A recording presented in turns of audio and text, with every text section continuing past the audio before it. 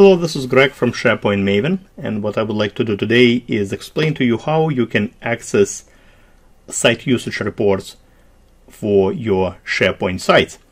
There are actually a number of ways to do it, in both kind of classic SharePoint experience as well as modern. I do have a detailed blog post that I have written. You will find it in the description of this video. There will be a link.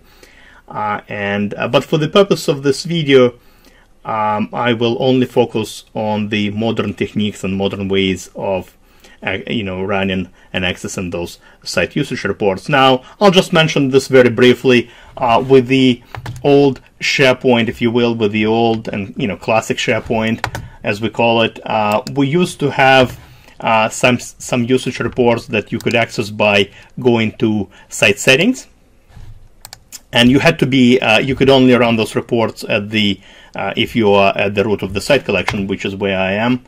And under audit log reports, you would first need to set them up, and then you would have a handful of different reports that you have, activity reports and stuff. But some of them did not really work properly in SharePoint Online, and those that worked were not really user-friendly at all, and they only really provided you with a snapshot for this particular site collection, and once again, they were not really user-friendly at all, in my opinion. But I do document the steps on how to execute them, in case if you're still interested. Obviously, it would still apply if you run your SharePoint environments on premises.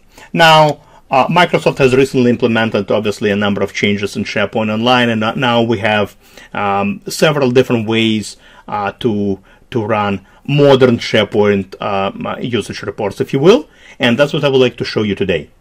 All right, there are actually a kind of 3 different ways to access the information. Let me show you option number 1.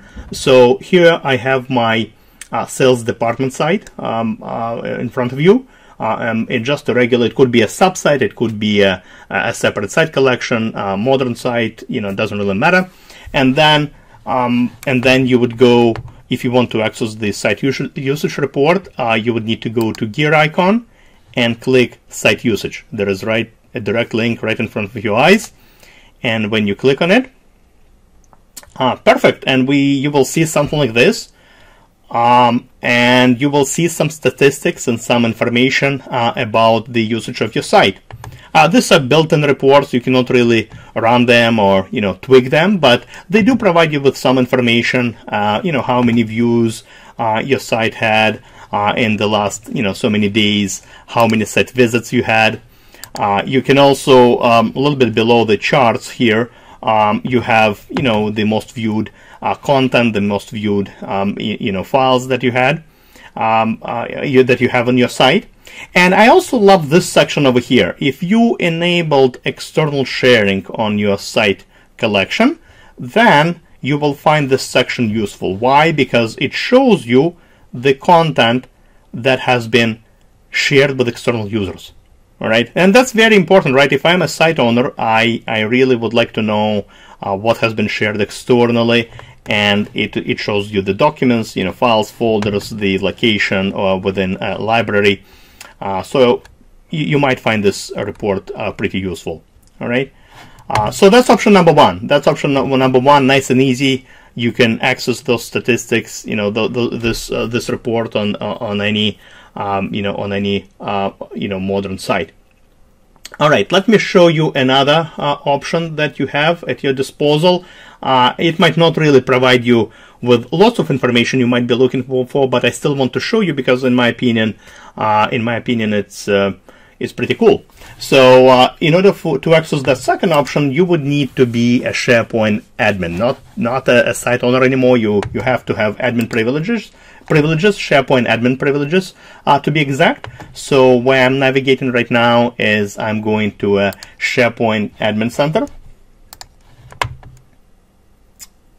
All right, and by the way, so by default, you probably will end up, depending on when you're viewing this video, you might end up in a classic, admin center, SharePoint admin center. In that case, you will still see the button it says right now you will need to go to a modern admin center, which is where I am.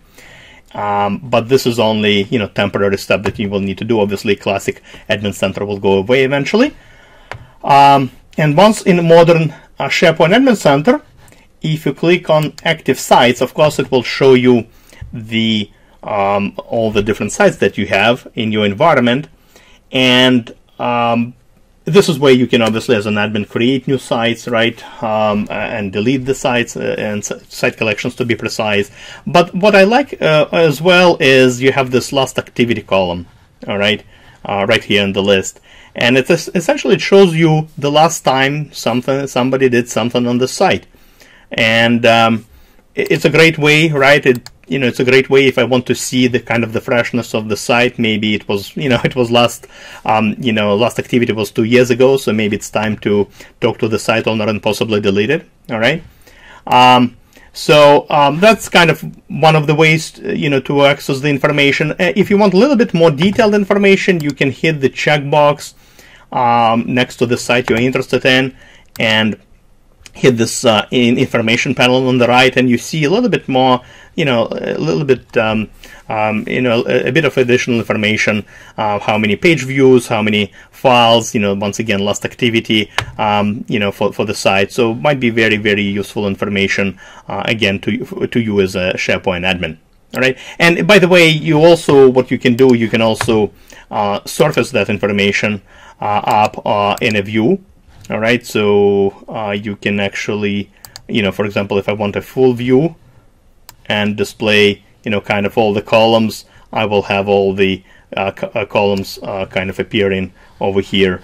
Pretty much all the information that you can possibly have on the screen, it will appear over here. It will show you the, the number of files views, page views, the last activity, pretty much everything on the screen. And you can actually customize all of this, customize the columns, and move them around and stuff like that. Right? So that's the second option. Gives you, in my opinion, kind of an overall, maybe not as detailed as the first one. Right? The first one showed you, some additional information, right, on your particular site. This is more of a high-level information, but I still wanted to show you this just because we have it.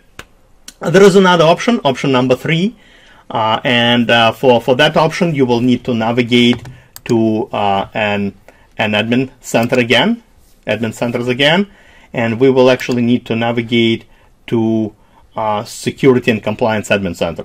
All right. So under security and compliance admin center, the option I want to show is called audit log search. And what it is, it's not so much a site usage, I guess, report or anything like that. It's a tool that you would use to kind of check on what people are doing, what your users are up to, or on a given site, or in SharePoint in general. And it's pretty straightforward. It's pretty straightforward to execute. So essentially, you can track any sort of activity. You don't need to choose any of the activities in here. You can leave this kind of blank. But let's say, for example, and by the way, the activities you see in this list are not necessarily related to SharePoint. Most of them are, but the activities you can also track here can also be, related to other apps within the within Office 365, eDiscovery, Exchange, etc. All right. Here are activities you can track of a user in Exchange, for example, in Outlook or in their mailboxes. But for the purpose of this demo, I will focus on the SharePoint activities. So let's just say I want to see, all the files that have been downloaded. All right. And I can specify a particular range. You can specify, the range of the report. Let's run it from April 1st to May 4th. You can also specify the particular users and also be very specific about the particular site. Let's just see, I'm going to run it for myself and want to see when Greg downloaded any files from within SharePoint environments, from a SharePoint environment from across, all the sites. And then you just run the report. And here it is, pretty detailed. Every time I did something, it shows me when I did it, right? When I downloaded the file, here's the activity, right? Because I was interested when I downloaded the file, which file it was, yeah, you have all this information right in front of your eyes. Or maybe you want to see when someone deleted a file from the recycle bin, or maybe restore the file, or even rename the file. All sorts of built-in reports. I suggest you just check it out, and you can definitely use it to your advantage as necessary. And you can also, once again, if you're interested in a particular site, or you can specify the URL in this box, or most likely maybe you're tracking a particular user and see what they're up to, so you can definitely run all sorts of reports as necessary. And a couple of other cool things about this audit log search: you can export the results. So if you run a report and maybe you want to export it to Excel, so you can present it to your executives, you can do that. Another cool thing here you can do is you can set up an alert. All right. If, let's say, I want to be notified anytime Greg deletes a document in SharePoint. All right. What you can do is you can set up an alert policy here. You just give it a name, provide optional description, and this is the screen where you specify the trigger, send alert when. So you would say, when a particular user, right, you can specify a user. Let's say, the user, let's say we want to see if, anytime the user deletes a file, right, and downloads a file. And then the last option here is, this is, who the alert notification will be sent to. So if you want to, once again, specify the recipient, right, probably maybe a manager, maybe a SharePoint admin, but essentially anytime now it will go ahead and track this user's activities, so you don't need to run the reports all the time. And anytime something fits this particular trigger, the recipient will get an email. So pretty convenient way to kind of track your sites, and especially in this case, user activities. All right, so these are the three options I wanted to present to you today. Hopefully you learned something new, and definitely feel free to check out that blog that I mentioned. That should be, the URL should be in the description of the video. So feel free to check it out for all this and other techniques. And again, I appreciate your attention watching this video, and hope to see you again on my YouTube channel, as well as my blog, SharePointMaven.com. Thank you very much, and have a great rest of the day. Goodbye.